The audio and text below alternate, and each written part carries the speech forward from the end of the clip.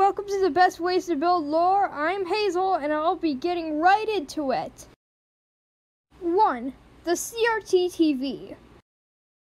The best way to build onto lore is basically just showing the antagonist through a CRT screen, showing that the enemy is basically watching you. A quick thing to note while doing this is that it should probably be in a nighttime setting so that can give it more of a creepy atmosphere. 2. FNAF-like training video. This style is my personal favorite, mainly because it really helps you basically just plan out on how it impacted the world beforehand and how it impacted it afterhand. 3. Glitching. This is just another way of saying your character is controlled by dark magic. 4. Hints of somebody returning or the world being destroyed.